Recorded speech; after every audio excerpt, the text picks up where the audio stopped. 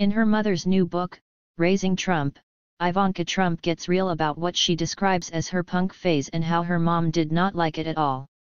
During my punk phase in the 90s, I was really into Nirvana. My wardrobe consisted of ripped corduroy jeans and flannel shirts. One day after school, I dyed my hair blue, Trump wrote. Obviously the internet wasn't buying this punk phase for a second, and it didn't take long for the tweets to start rolling in.